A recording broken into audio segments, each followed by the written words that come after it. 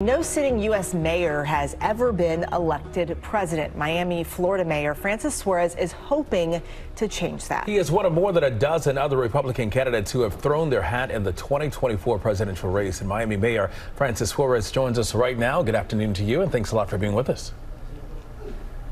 Good afternoon, DeMarco and Eva. It's wonderful to be with both of you. It's good to have you. So why are you running for president, and what do you say to those who say you are not ready, you're not prepared?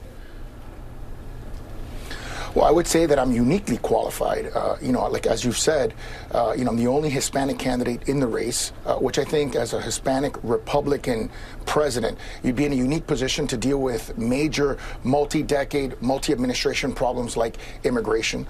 I'm the only candidate that has ever had a record of cutting a budget significantly. I've cut the city's budget when I first got elected in 2009 by 20%, which is exactly what we need to do to the federal budget to balance the budget, to get control of inflation and interest rates that are hurting so many poor families in our community. And I'm someone who understands how to create generational prosperity. I've done that in my city. We're #1 in wage growth. We have the lowest unemployment rate in America, and we have a very low homeless rate. So what I would ask people is, if they want to know more about me and give me an opportunity to continue this conversation on the debate stage, to please go on my website, www.francissuarez.com. I'm only asking them to donate $1 to give me an opportunity to meet the threshold to be able to get on the debate stage and have a more profound conversation on how do we change our country. You mentioned the issue of immigration and how you're in a unique position to solve that issue. How would you tackle that problem? It's a multifaceted problem, as we've said. I think the first thing is you have to acknowledge that the border is a mess. You have a sort of a wave and release policy right now where 6 to 7 million people that are undocumented have come in illegally into this country in the last 2 years. And you have 80 to 90,000 people that are dying of fentanyl deaths from fentanyl that's coming through the southern border. That's the equivalent of a 747 crashing every day. If that were happening in our country, we would stop everything and we would dedicate the resources to make sure that that crisis stops immediately. So that's number one.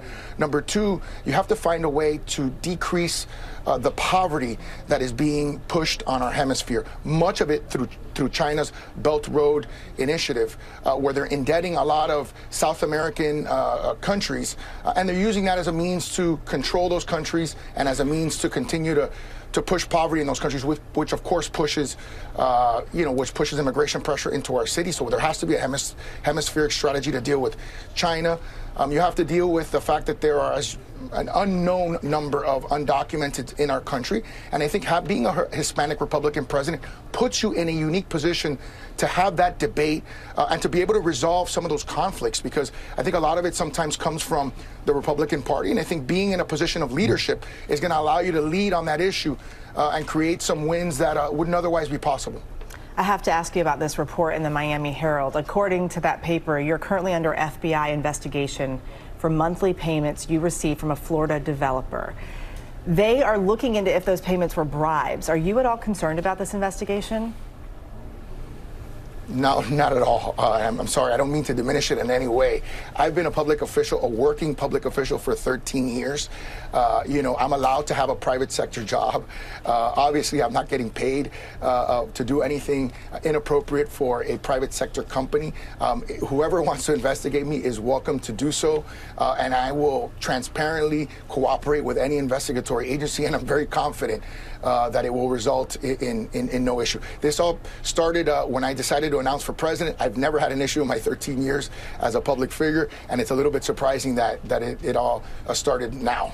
And Mayor, a final question for you. Last month, the GOP frontrunner and former President Donald Trump was arraigned on federal charges in your city. He denies all wrongdoing, but you said in the past that Republicans view Trump's indictments as partisan and problematic. Do you agree?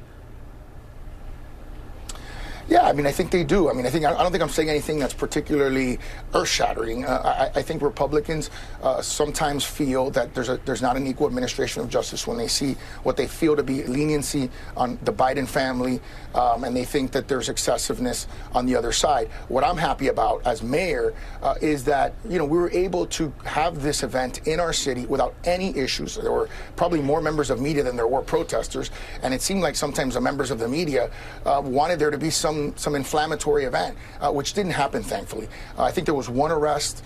Everything happened, without any incident. And I'll say, look, every single person in this country, from both parties, by the way, is innocent until proven guilty. And I think we live in a very toxic world. And I just came from Iowa, and I'll tell you, no one is talking about any of this stuff. What Iowans were talking about is the toxicity of the discussion, the fact that there's so much division in our country. And I hope my candidacy provides people with a different option, one of unity. I was elected by 85%, reelected by 80%. I want to bring people together for a more prosperous country. Miami Mayor Francis Suarez, thank you so much for your time today. Well, hey there, GMA fans. Robin Roberts here. Thanks for checking out our YouTube channel. Lots of great stuff here. So go on, click the subscribe button right over here to get more of awesome videos and content from GMA every day, anytime. We thank you for watching, and we'll see you in the morning on GMA.